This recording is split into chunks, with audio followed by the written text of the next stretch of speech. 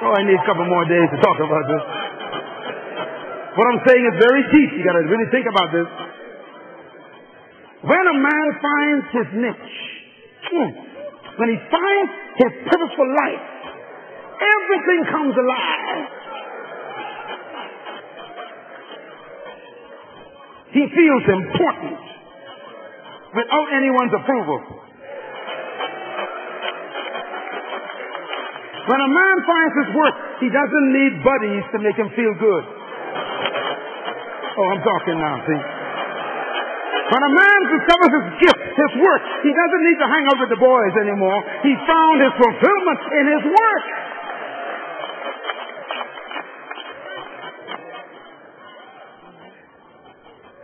The male's esteem is in his work. A man finds his sense of importance and significance in his work. I love what Jesus did. The Bible says Jesus said these words over and over again. He says, I came to do the work my Father sent me to do. It is my work to work the work the Father sent me to do. I came to finish the work the Father sent me to do. I have fulfilled your work, O Lord. I came to work. My Father is working. I am always working. Work, work, work, work, work. That's why Christ was completely fulfilled. He was in his work.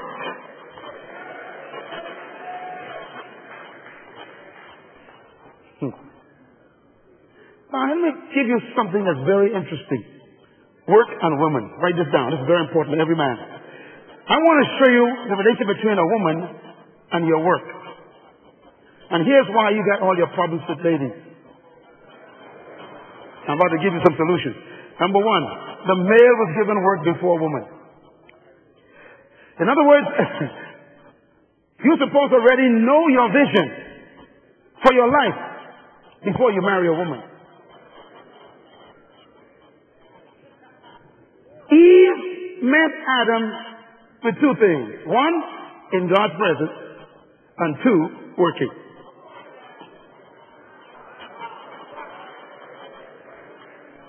Help me, Lord. I'm going to say it again.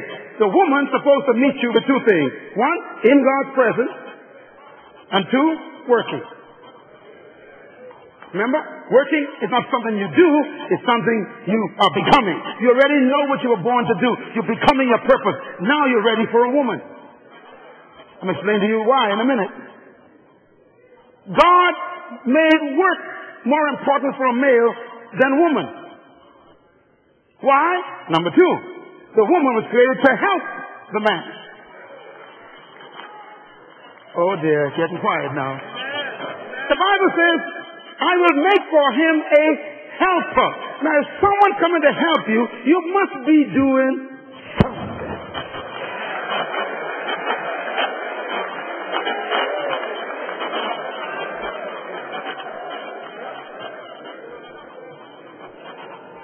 Some of you men took a beautiful lady out of her parents' home.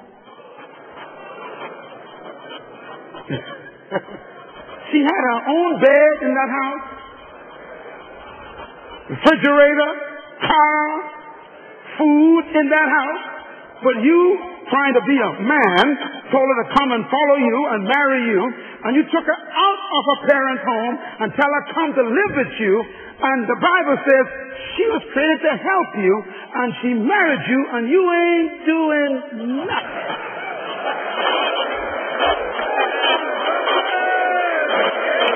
Come on, let's talk, guys. Let's talk.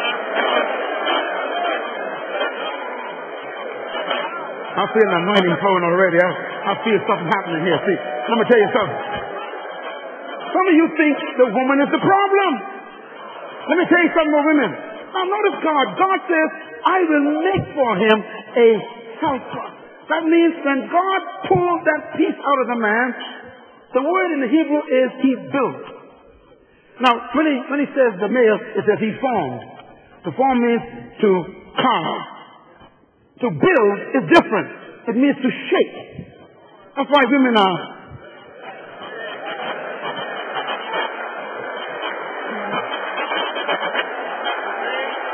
When it came to the male, God just went. Women, he went.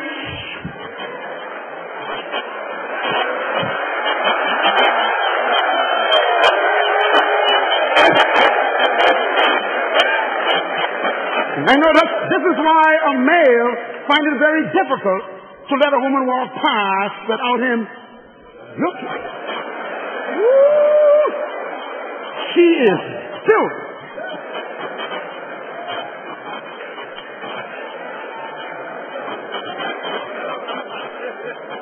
That's why I can't understand how any man could be attracted to me. Look at this. This is crazy.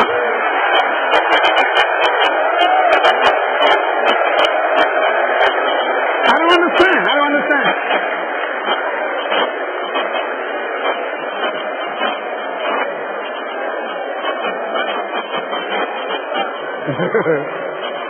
And if you notice, God made the male with no entrance anywhere. See? No entrance.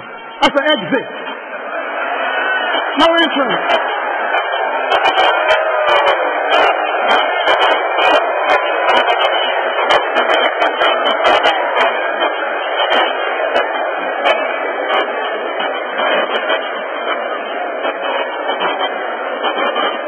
Calm down, guys.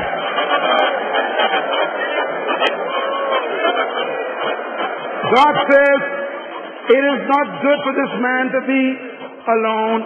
I will make for him what? A helper. Now listen to me, guys.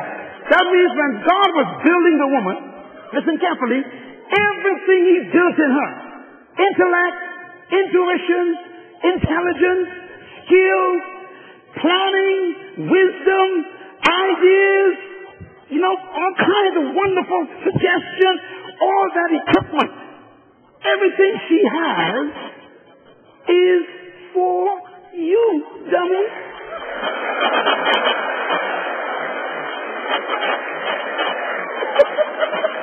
Now listen to me. This is why most men need teaching. Because when you meet a woman, she comes equipped.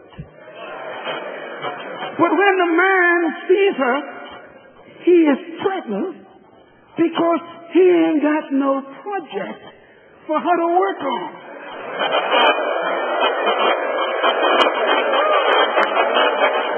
You getting it? So here comes this woman with all kinds of PhDs, master's degrees, intelligence, intuition, ideas, wisdom, goals, plan, all the strategy. And she comes and she says, hi there. And you become intimidated by the thing that was made just for you. And what do? You call her aggressive. She ain't aggressive, she's equipped. You call her aggressive because you don't know what to do with the equipment.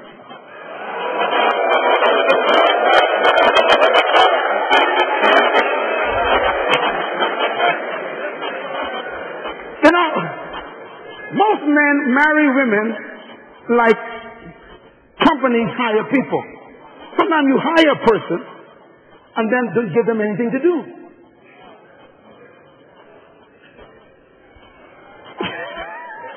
That's the most frustrating thing in the world, is to hire someone and don't tell them what to do. Listen carefully. This is very important. That is why the first thing God gave the male was work. Because when a man discovers his work, now he's ready for a woman who comes to help him with the work. Now, if a woman marries a man and he doesn't know his own vision, his own work, then he has brought frustration in the house. Write this down. A woman needs the male's work to be fulfilled. She's a helper. Oh, by the way, remember about 15 years ago, I was teaching this principle to someone, a group of people in Malaysia. And after I finished it, I was talking to some of the men afterwards, and the Lord showed me something. He says, look, he says, a helper, follow this now. He says, a helper comes to help you. Now, if I want to lift this podium, and I need help, I either need someone just as strong as me or stronger. Am I right? I'm trying to lift this, I need help. In other words, we think the woman is the weaker vessel.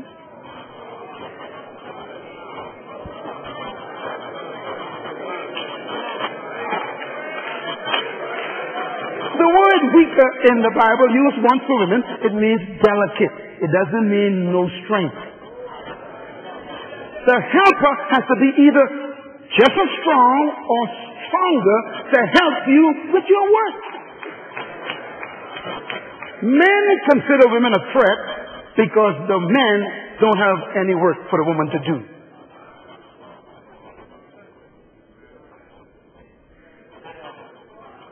So what do you have? Number 4, the woman is equipped to help the man with his work, his vision, and the woman needs a man who knows his work.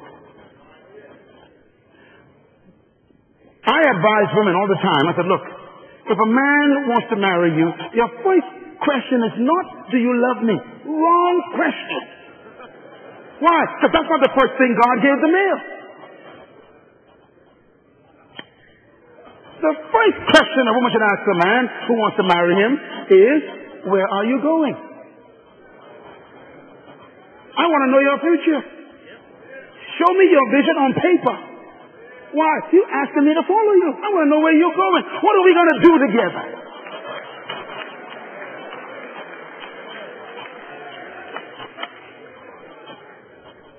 Work before woman. Vision before woman. Assignment before woman. Your vision is the key to the woman's fulfillment. My wife is the happiest woman in the world. Because when she met me, I was already in my work. When a man has found his work, he secures the peace of the woman. A woman doesn't come to compete with you. She came to complete you. Now let me tell you something about women. Because God equipped them to help, and they come into your life, if you ain't doing nothing, they're going to help themselves. They're going to start their own businesses. They're going to start their own projects, start their own ministry, because you ain't doing nothing.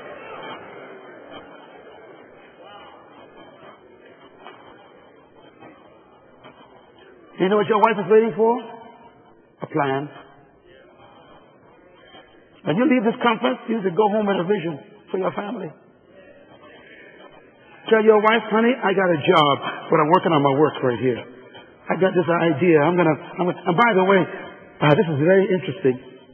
A female is an incubator. I mean, the woman's whole entire body is an incubator. God designed them that way. That's why whatever you give a woman, you never get it back the way you gave it. You know, an incubator is an amazing thing. Whatever you put in an incubator is multiplied, is given life, and it gives it back to you. Let me say it again. Whatever you put in an incubator, it always multiplies. Whatever you give it, it gives it life, and gives it back to you. Incubators never keep anything. They always take it in, multiply it, make it bigger, give it life, and give it back to you. So, that's why, if you give a woman a sperm, she don't get a sperm back. She multiplies it, gives it life, gives you a baby. You give her a house, she multiplies it, gives you a home. You give her groceries, she multiplies it, gives it life, and gives you a meal.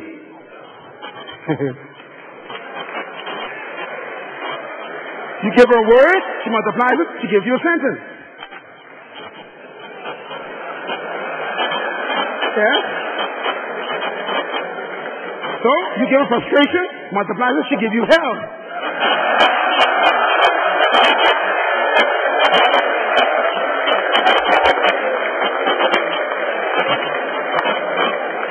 You can always tell what you're giving a woman by what she's giving back to you.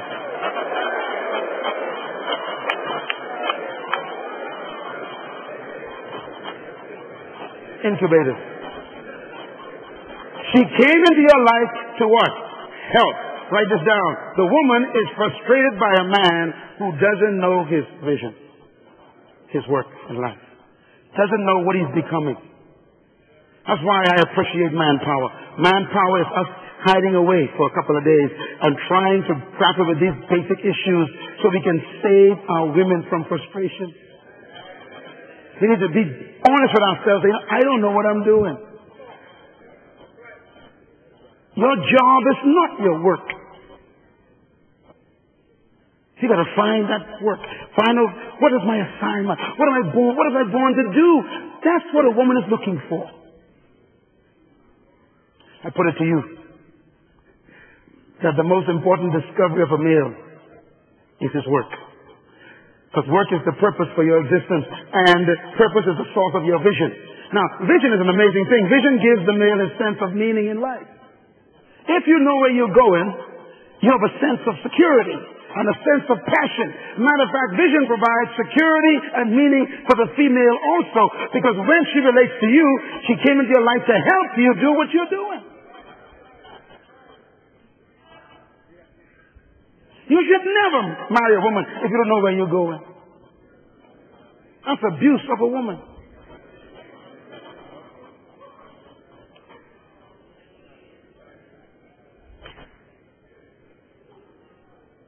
She came to help you.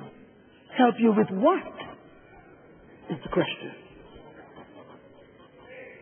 And that's why these days are so important together. We cannot go into the next century with confused men. Your wife is quiet, but she is quietly frustrated because you wouldn't tell her what we're doing. What are we doing in this house?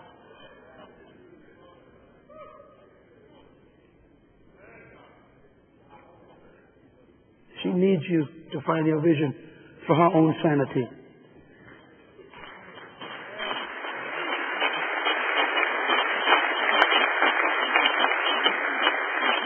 Proverbs 29 says, where there is no vision, the family perish. You know, I could clearly say that Mrs. Jakes is a happy woman. She's with us today. She's serving us lunch. And she was so happy serving us lunch. Why? She's in the middle of her husband's dream. Now, she has a dream, but her dream is within his dream. There's no competition, no jealousy. She's happy. Why? He has provided a place for her to flourish.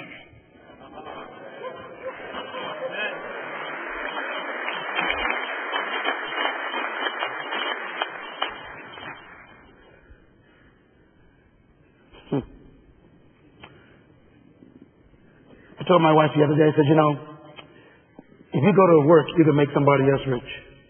So you might as well stay with me, work with me, and make me rich. And when I'm rich, you're rich. Where does your wife go to work? It's a question. What is your plan to start your own business so she can become a part of your dream and help you fulfill the family's dream?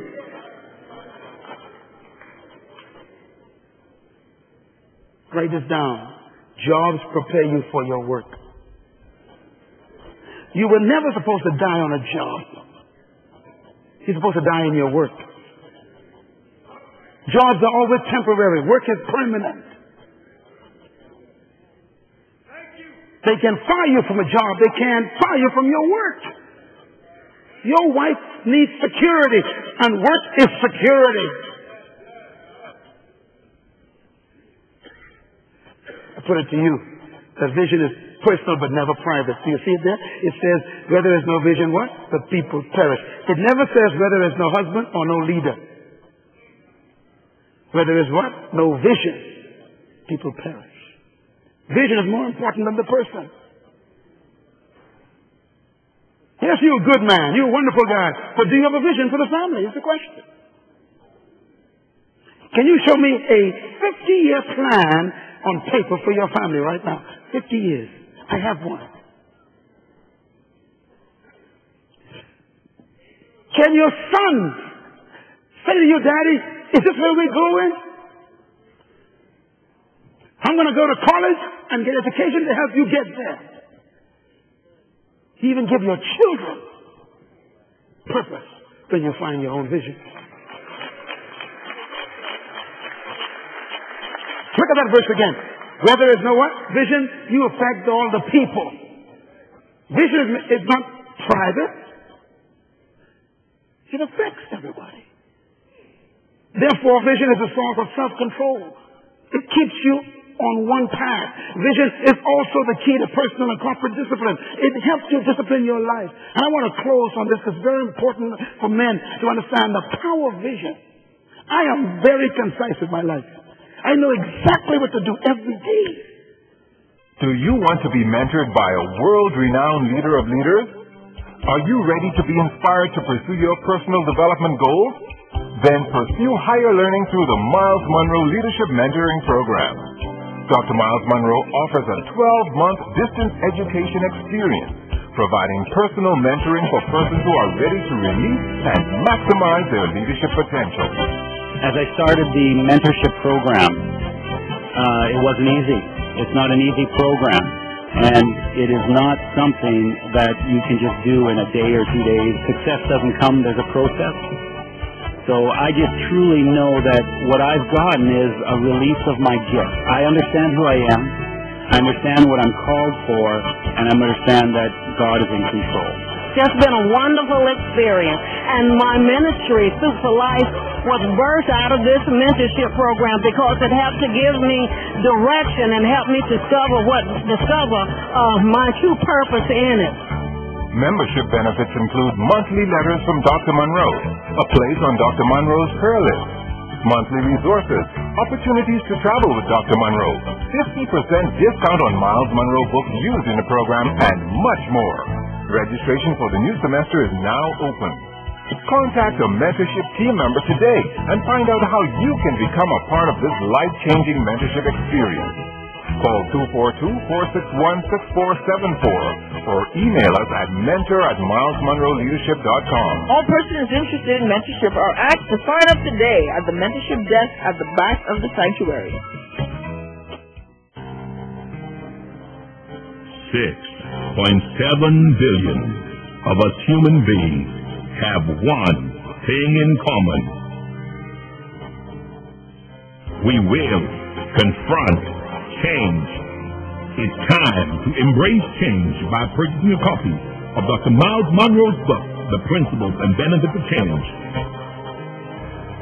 Discover the purpose of change, manage change, maximize critical change, rediscover the impact of change, learn how to respond to change, protect yourself against change, develop change strategies to chart your course to a preferred future. To purchase a copy of this book, call 1-242-461-6400 or visit us on the World Wide Web at bfmnm.com. If you want to become an agent of change, get your copy of The Principles and Benefits of Change today.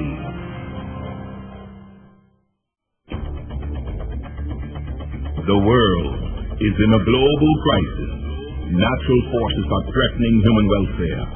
Fear is exploding. But there is hope. The kingdom of God is never in crisis. It's time to overcome personal and global crisis and learn the secrets to thriving in challenging times by purchasing a copy of Dr. Myles Munroe's book, Overcoming Crisis. Learn how to overcome the seasons of crisis. Rise above crisis, strategies to managing crisis, the kingdom deployment, the seed principle, the management mandate, maximize the benefits of crisis, and discover your work beyond your job. To purchase a copy of this book, call 1-242-461-6400 or visit us on the World Wide Web at bfmnm.com. You do not have to live in crisis. You can overcome it. Get your copy of Overcoming Crisis today. Webster defines the word partner as one who has part share in a business. Our business? The kingdom. Webster also defines partnership as a business association between two or more people where the profits are shared. The King James Bible, Matthew 6 verse 10 states, "Thy kingdom come, thy will be done on earth as it is in heaven." If you consider me a partner, welcome his kingdom as you would welcome me. 2 Corinthians 8 verse 23, paraphrase, says, "I am your partner and a fellow worker among you. As for you, my brethren, we are representatives of the church and an honor to Christ." let us join forces as we partner together in establishing the kingdom of God here on earth. Because the kingdom is in you.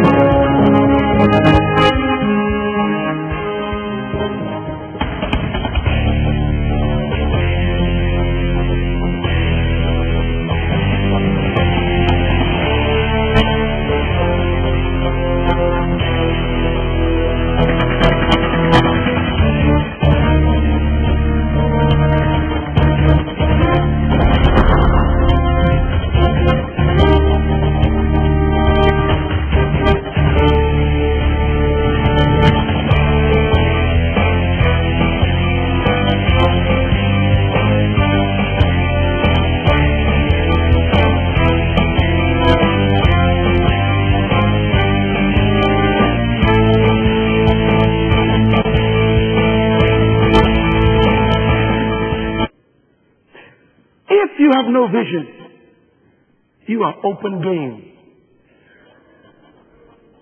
Anybody can run your life. Matter of fact, without a vision, you can be led by good things that are not right things. And good is not always right.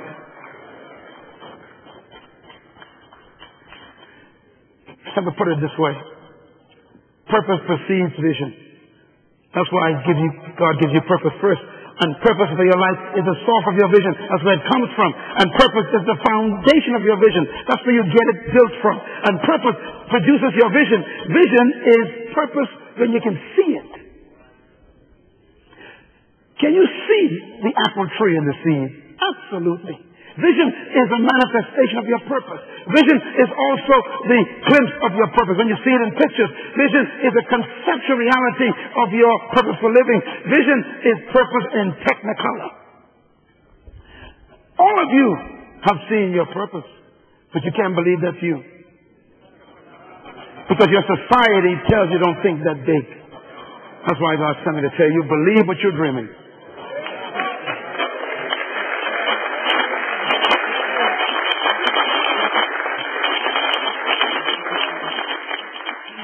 I put it to you then that vision is God's deposit of His purpose in your heart. He puts it there for you. Vision is purpose and pictures. Vision is a view of your end at the beginning. Vision is therefore you looking at your future. From it comes your passion. A man who knows his work and his purpose doesn't go home and sit in television, watching television with a bear in his hand for 5 hours. A man who has vision for his life doesn't spend his time just hanging around with the boys shooting pool.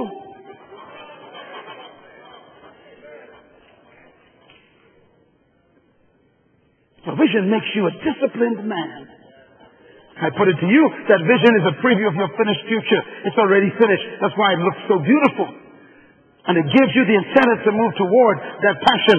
Therefore, vision is seeing your true self and your true self-concept. You see yourself as God sees you in the end.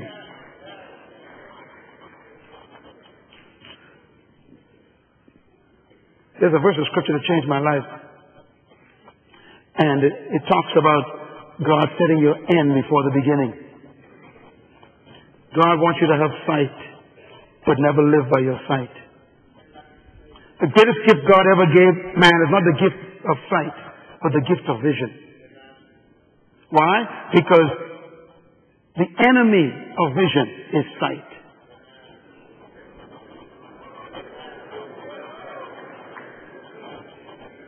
Sight is a function of the eye, but vision is a function of the heart. Never trust your eyes over your vision. Vision shows you what could be. Sight shows you what is. Always live by what you see with your vision, not with your eyes. The Bible says we walk by faith and not by sight.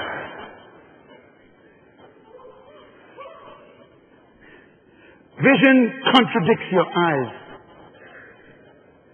I know things don't look good right now, but God has sent me and Bishop Jakes And Brother Love to tell you, look, hold your head back up. This crisis cannot last.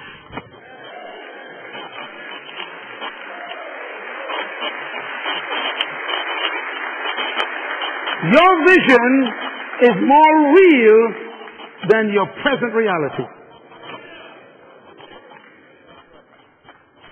Don't trust your eyes. You were not created to live by your eyes, but by your vision. That's why your hope can come from your vision. The reason why Barack Obama won the election is because he kept talking about a future. He used the word hope. You know, whether you against him or for him, it doesn't matter. He won. Why? He was selling the most powerful thing in life. Vision. Hope. Vision is the source of confidence.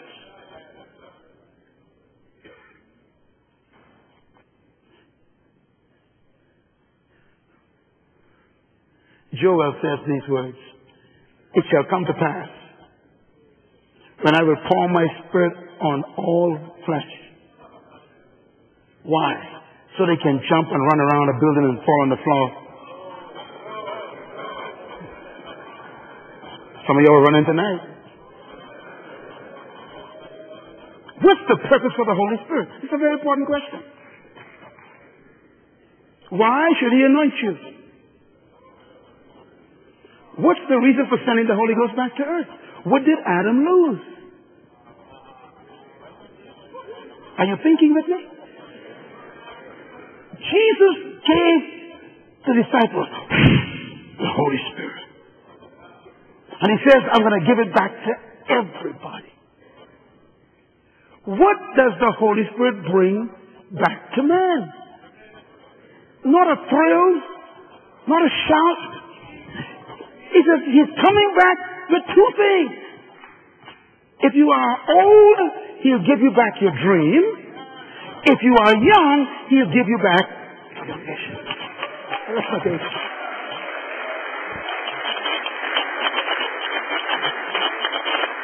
No matter what you say about this conference, how anointed it was, how the power of God was there, and the presence of God was there, the question is, did you leave here with a dream or a vision? That's evidence that the Holy Ghost was here. Wow. No matter how much you tell me that you're being baptized in the Holy Spirit, the result should be a clear vision for your life. Now notice it says the old man shall what? Dream. Now here's why. The difference between a dream and a vision is very interesting. A dream is a vision that cannot come to pass in your lifetime. So it's called a dream. Let me say it again. A dream is a vision that cannot come to pass in your lifetime. So it's a dream. It's still a vision, but it's a dream. A dream is a vision that cannot be accomplished in your lifetime. So you pass it on to the next generation. If you are young, it's a vision. Why? Because you're so young, you can actually complete it in your lifetime. So whether you are old or young, it doesn't matter. He gives you both back vision.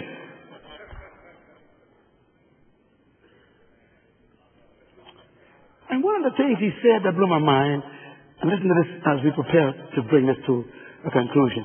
He says, the handmaidens shall prophesy.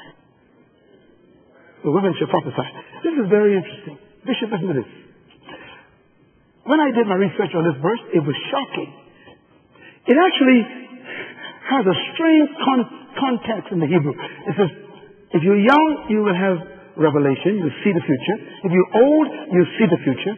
But if you are a female, you will repeat the future. Now, when I looked up the context of the word, here's what it means. When a man tells a woman his vision, she incubates it. And every time she sees him, she tells him what he told her back to him. This is deep. That's why it is called prophesying. See, you told your wife, God told me to build this ministry. God told me. She said, okay, praise the Lord. Praise the Lord. And then after about 2 years, you get discouraged. You say, I think I missed God. She says, now wait a minute. Didn't you tell me that God told you that you... And she starts...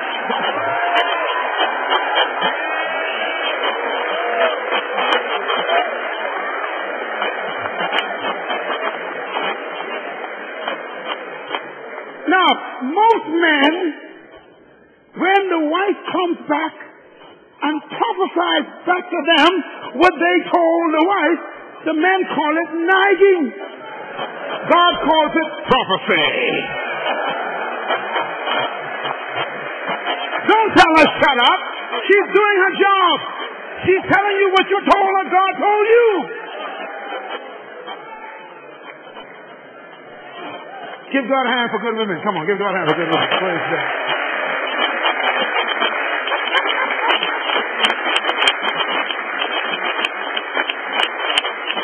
So, sit down for 1 second. Listen to this.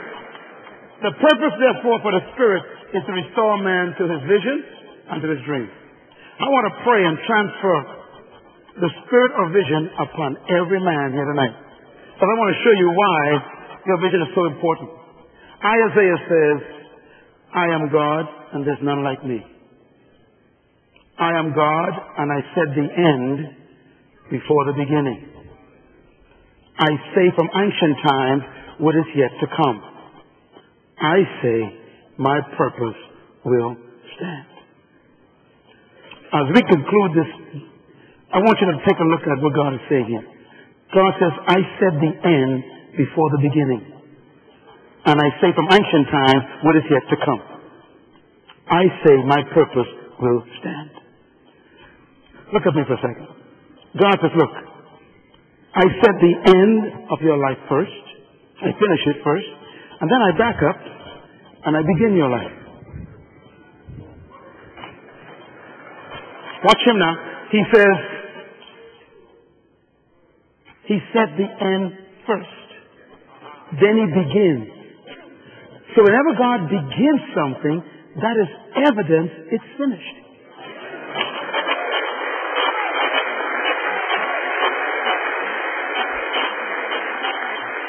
So God doesn't allow anything to begin unless it's already finished. So when your father released the sperm in your mother's womb, 600 million sperm dashed toward the egg in your mother, and God had to pick through 600 million sperms, and he said, I want that one. Guess who that was? That was you.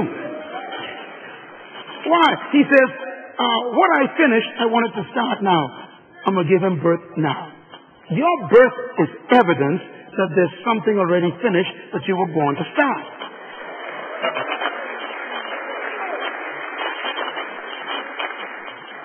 That's why the next verse says, he makes known the end at the beginning. He will show you your end at your beginning. Okay. This is too wonderful. So God says, look, I'm going to finish you first, then I'll start you, and when I start you, I'll show you you're finished. So that's why you walk around every day with this big dream of what you want to do. That's your end. Now, at the beginning, you're broke. But at the end, you're a multi-millionaire. And you can see the millions while you were broke.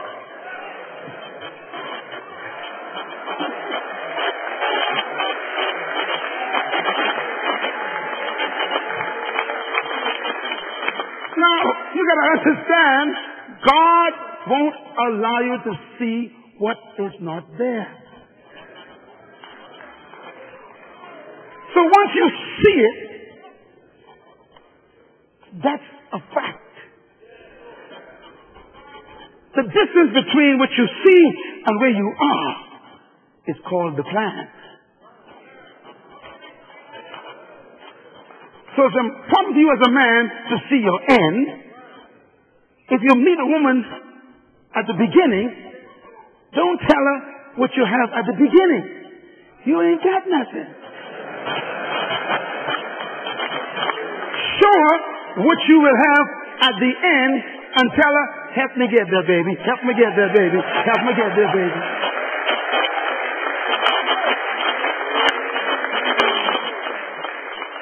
When my wife married me, I was broke. In college, had nothing. But I told her my dream. And she believed my dream more than my pocketbook.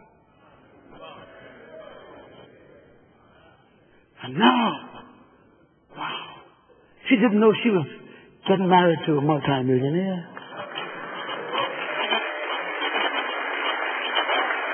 I want you to go home and get your dream and vision on paper and tell your wife, baby, stay with me long enough.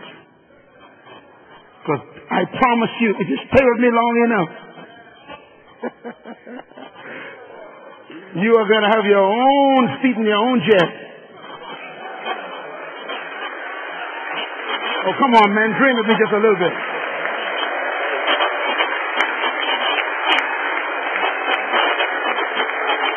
We're going to have 5 houses on lease. We're going to travel around the world together sharing God's word. Just stay with me. I know my church only got 50 members now, baby, but I promise you, if you stay with me, God showed me 50,000.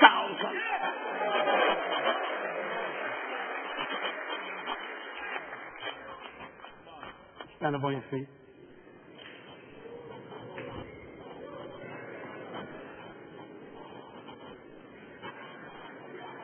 Never judge a man at his beginning.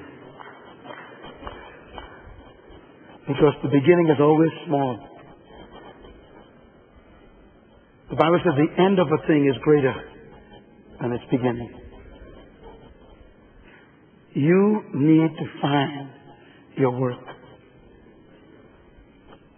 Let's hold hands together.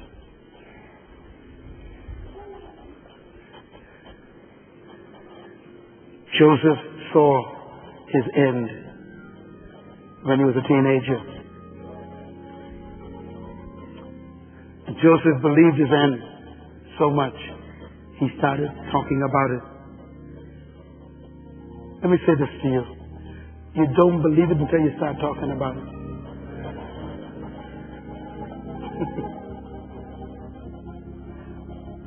And let me tell you something. You can always tell when a vision is from God. It makes you look like a fool.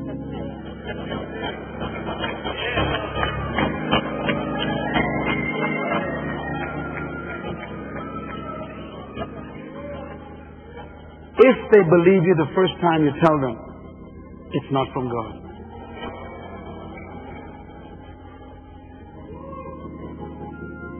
Yeah. Because the end is always so amazing. Every vision only has one believer first.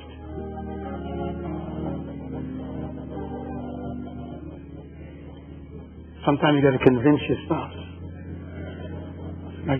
Like Abraham and Joseph. Have to be convinced. But once you've seen it, it takes over your life. Joseph went and told his daddy, I saw myself sitting on a throne. You and all my brothers were kneeling before me, and I was sustaining you. I'm the youngest in the family, but I'm going to feed everybody. His brother says, are you crazy? If they don't think you're crazy, it's not a vision from God yet.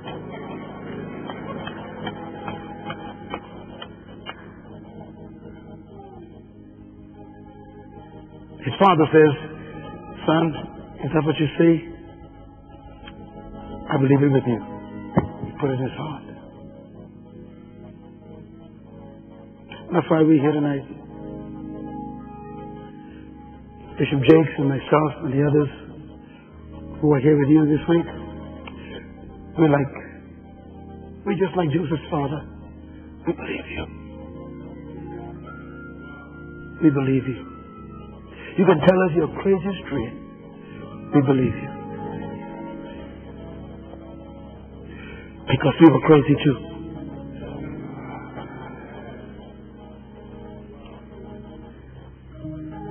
And then Joseph's brothers couldn't handle the dream. He tore his clothes off.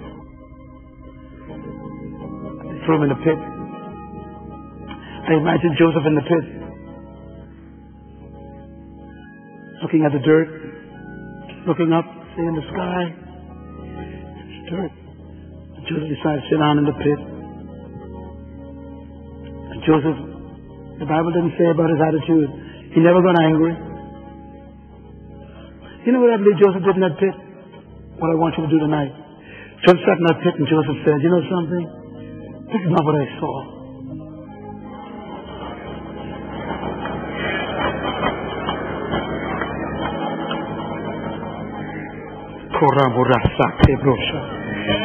Listen to me. If what you see is not what you saw, then what you see is temporary.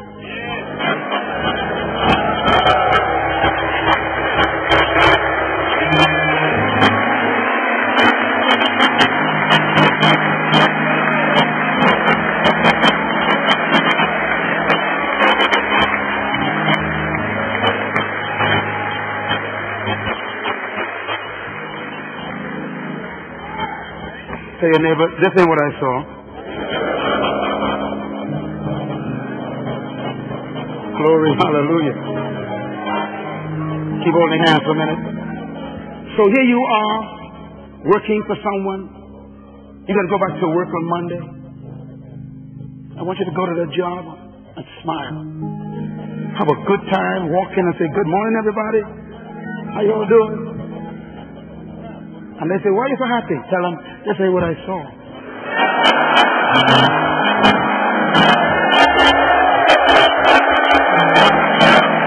Hallelujah!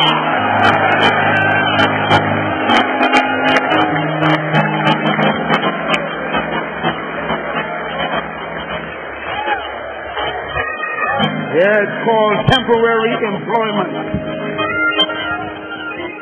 I know you're going back to a house.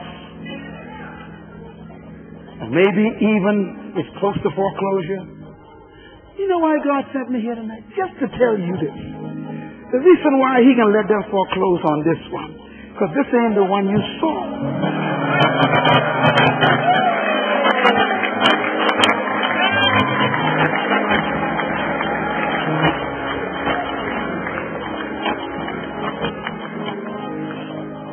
Yes, I know your church is in that storefront.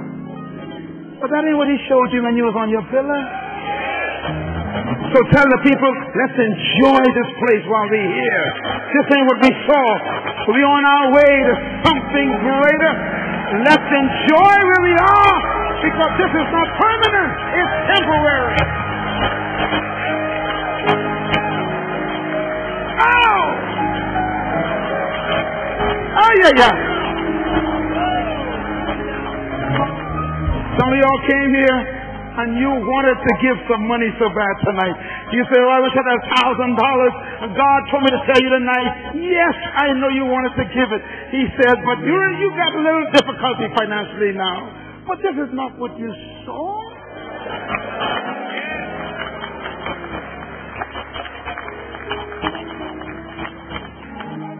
Joseph sat there and says, I saw myself on a throne. So I'll just relax. Keep holding hands, please. Oh, listen to me. When I went to Egypt for the first time, we went to the Sinai Desert excursion. My wife and I, it was amazing. And they showed us how the Egyptians used to keep their silos in the desert.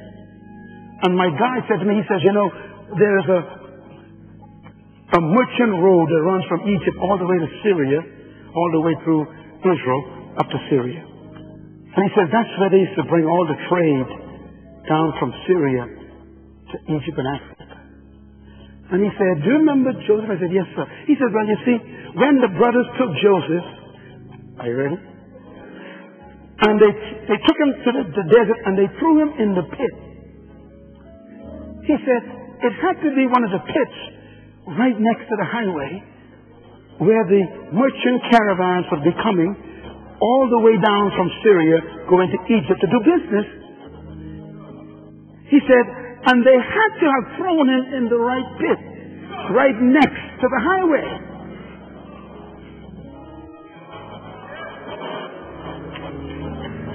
Oh, Jesus, have mercy. He said, it was the right pit because it was the pit that the caravans had to pass. And when the brothers saw the caravan, they took him out of the pit and sold him on the side of the road to the caravan. And I thought, that's amazing.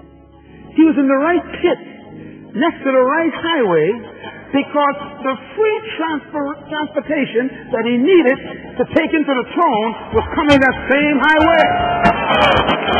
I've come to tell you that even you are stuck in a job, it's a pit. Somebody is on the way coming to pick you up, to take you to your destiny. They're going to take you there.